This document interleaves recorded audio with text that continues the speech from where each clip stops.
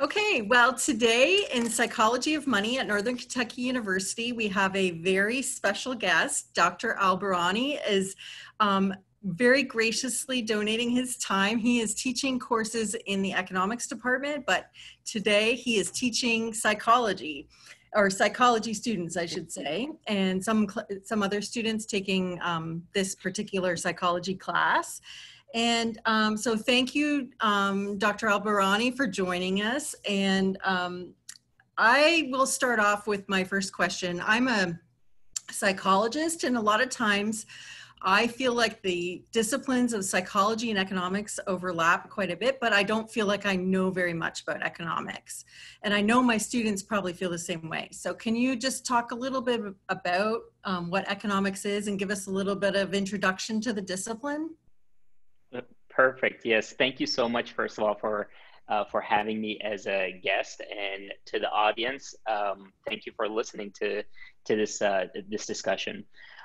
Yes, economics and psychology are actually very intertwined. I believe we share the same view. And the basics of economics is the science of decision making when you're facing scarcity. Okay, so we assume that the world has limited resources. However, our desires and our wants are unlimited. And if that's the case, then there's always going to be a trade-off. You can't have it all, so you're going to have to give up something. And if you give up something, what's the process that you go through to allocate what you're giving up or what you're gaining? And that's where you get, market systems, capitalism, socialism, and so on. It's how the allocation process goes. But ultimately, it's the study of how you decide on what to consume or produce. Well, that sounds a lot like what we're learning about in this course. So yeah, that's Okay. good. Okay, so my next question actually is a little bit less about the course, but I thought it would be interesting for the students. So you're actually in Oman right now, and you figured out the time change for me. Thank you very much. So you Very just welcome. completed yeah, I would have trouble doing that. So you just completed a sabbatical, and you've been traveling in various countries around the world on your sabbatical, and we're all stuck at home, not able to travel because of coronavirus. So maybe can you tell us a little bit about Oman and what it's like, what that country's like? Where have you been on sabbatical? Okay, so yeah, actually, for my sabbatical, I spent my time in three countries: Ireland, the United Kingdom, and Oman. I am currently in Oman, and we'll be here until airports open. Uh, but in a perfect day, if this was, it's 7 p.m. right now here in Oman. Um, if the sun was out, there would be a beautiful sunset behind me. We're right on the beach. Oman is a beautiful country. If you're an outdoorsy person, you like rock climbing, hiking, water sports, or if you like to be pampered in resorts, it's a great place to be. The culture is amazing. It's a welcoming society, very communal. If you've been to Ireland, actually, since I spent the part of my year in Ireland, there's a lot of similarities between the Irish culture and the Omani culture. So similar that I was surprised. I was caught off guard. I'm like, this feels like it's Oman, other than language differences and the weather, the culture of welcoming everybody's family. If you see me and we have a discussion, then I'm inviting you to dinner or lunch or something. Um, from an economic standpoint and a economic specifically standpoint, Oman is an oil producing country historically and has been dependent on oil. And now they're trying to diversify their economy. So something that I'm interested in is the psychology of that transition, right? So we always talk about the economics. Oh, here's the economic policy, but you cannot implement economic policy without understanding the psychology of people and how they react to those policies. And that's actually what I spend a lot of my time right now working on how to prepare people for transitions. It's not just about implementing the economic policy. People need to know how to operate within this new economy as well.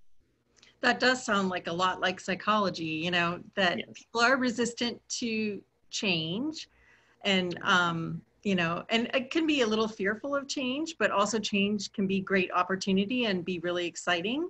And Yep.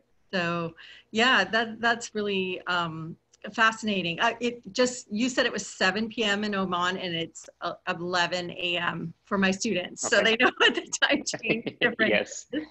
Yeah. Yes. It's And it. It's 8 hour time difference until until you fall back in the States, and there'll be 9 hours because they don't fall back here. oh, they don't. Okay. Yes. Okay. Yeah. And what's the weather like? So here we've got, you know, regular fall weather. What is it Yeah. like there? So it's starting to get cooler. Today the high was 97. Wow. It's currently 91 degrees at 7 p.m. So it's pretty warm. Yeah. And does it get cooler like during the winter time? Is there a winter or is it because Yes. it does? So our winter is what you're feeling right now in the States, anywhere between in the daytime it's going to be in the 70s. At night it could fall to high 60s in the desert. In the city, you're in between mountains, you're on the coast, so it's going to be closer to mid 70s. Um, the perfect time to travel to Oman, if you're considering it, is anytime between October, and I came here in March and it was really good weather. My perfect time to visit Oman is after Christmas, before the semester starts. So spend New Year's in Oman. Well, you've got us interested, so we can All start right. doing our you know, web surfing and looking at pictures. The pictures of Oman are just gorgeous. It's a beautiful country. So I hope you're enjoying it Perfect. until you can I come will back. throw a plug out there for the students. If you're interested in seeing the pictures of Oman, I am on Instagram, Oh, Dr. A. Al-Barani. okay, great. So they can see the Yes, pictures. Excellent. Okay, so we've exactly. talked about a couple of different countries. And so as an economist, what do you look for to see when a country is financially in a healthy position? What are sort of the things that, you know, you're looking for? Yeah. So, a lot of people look at the data. So they're looking at things like, what we would call real GDP per capita, which is just the living standard per person, the average income, if you may. Which will give you a quick guide on where the economy is on the wealth distribution.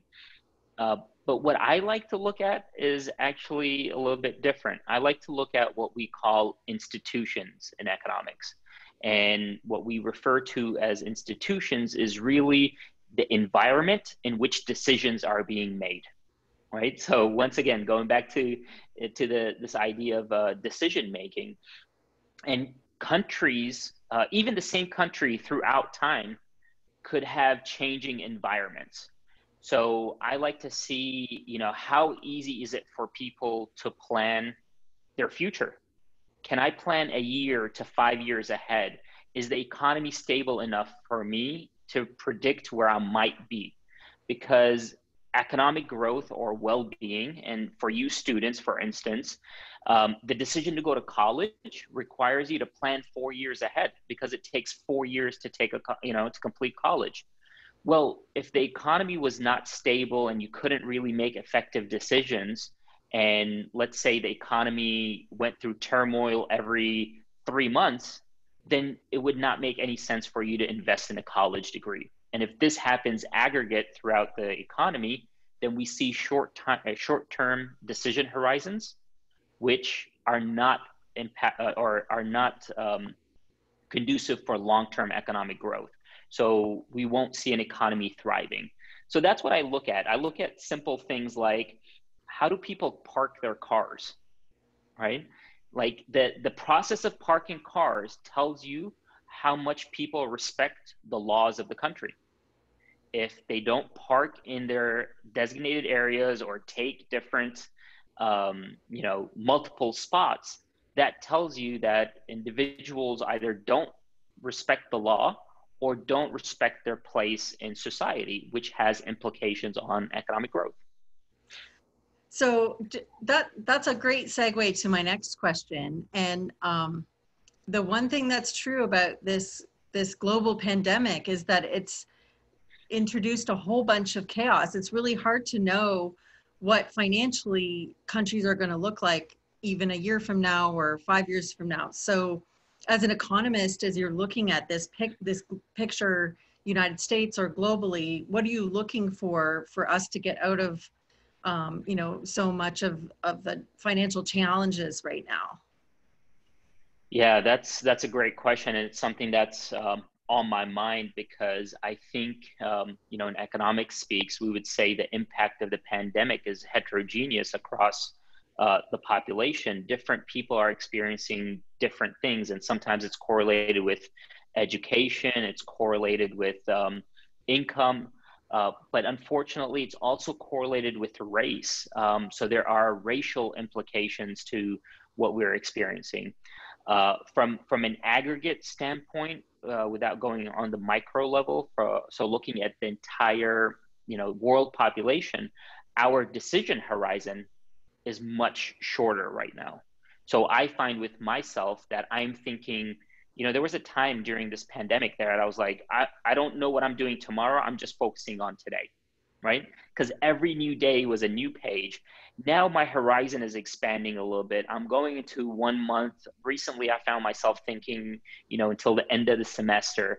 So that tells me that I'm either getting comfortable with this uncertainty, or the world is getting a little bit more stable. I can't tell which one it is, but that's what's happening. Everybody's horizons are shorter in decision making, which has long-term implications, because now if I give you $1,000, you're more likely to spend it because rather than save it, because you're not thinking long term. You're thinking, how do I get the most out of it now? And something that you and I talked about before the recording started is I find myself thinking that. I find myself, in economics we call it time preferences. I'm not sure if you have a similar reference to it in psychology, but my time preferences are higher. I would rather enjoy today, and make sure I have today, because tomorrow is not guaranteed. So I think we're all shorter sighted, now, which will impact our long-term decision making.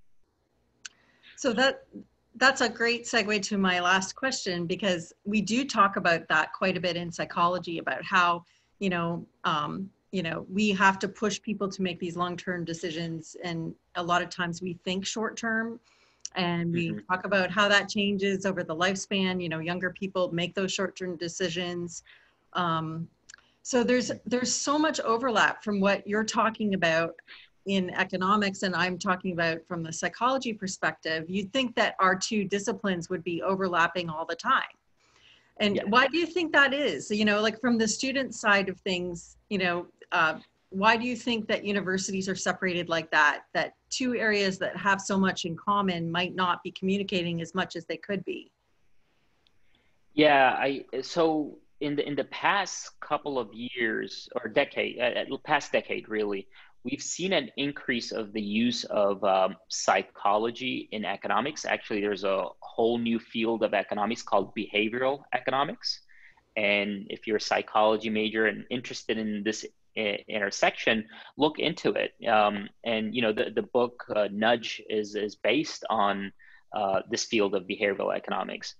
I really think it just comes down to access to resources. Like at Northern Kentucky University, for instance, it's difficult to have a faculty that operates in both of these fields. So we're all specialized in the fields that we have, and I would like to see more interaction. And this is the beginning of it, right? This conversation is an opportunity for us to talk and to see where the connections are, because they are really, I think we both sides of the equation would benefit from more interaction here.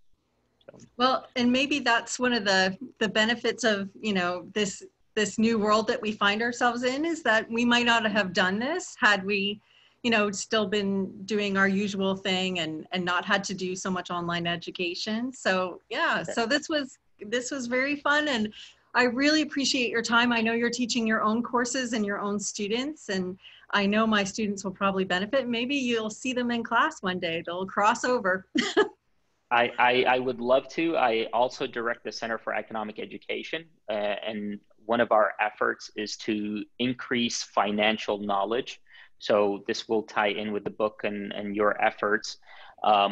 We believe that sometimes individuals make suboptimal decisions. We just can't tell if the financial decisions, if those decisions are a function of lack of information, or if they're behavioral economic, um, inconsistencies. So if you're interested in that, reach out. We could talk about research in that area. And I really appreciate you having me here. This was a quick discussion, and hopefully we have more of these. Yeah, thank you. And we will look into the Center for Economic Education. I'll put the link for the students on our course All right. shelf. So thank you. Thank you so much. I appreciate it.